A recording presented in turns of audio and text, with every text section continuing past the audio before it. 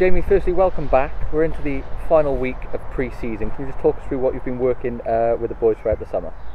Yeah, well, I mean, obviously we start with a big emphasis on the sort of physical fitness and, you know, strength and power. And as we go through, we want to sort of really focus on the rugby. And that's what the last sort of 4 weeks been about. It's been great to get this extra game with Sarries because, you know, big change in squad, lots of new faces, and really trying to get the team to gel. So we needed that extra game just to get everything on the rugby right. Because I think boys worked really hard in terms of the fitness and strength and power stuff. So it's heads on for rugby now. Yeah, and for you, another season here at Bedford Blues. How excited are you personally to be back and going into a full championship campaign? Yeah, well, obviously the last one was cut short, so it's nice to go for a full one again.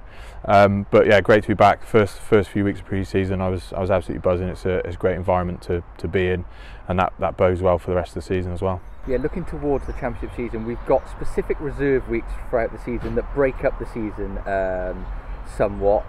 How are you going to be training the players from now to the end of the season when you know you've got little bursts of games and then shorter breaks and all that kind of stuff? How do you work around those timings?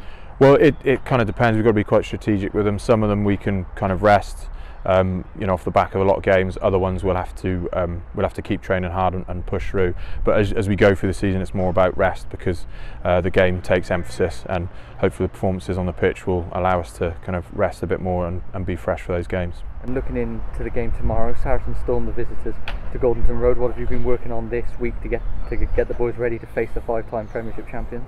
It's a bit of a deload really as we're coming into the start of the champ as well. So we've done some really good work, even up to last week, pushing hard physically, and it's kind of tapering off. And like I said, it's just honing in on the kind of technical, tactical side of things, getting all the rugby things going right.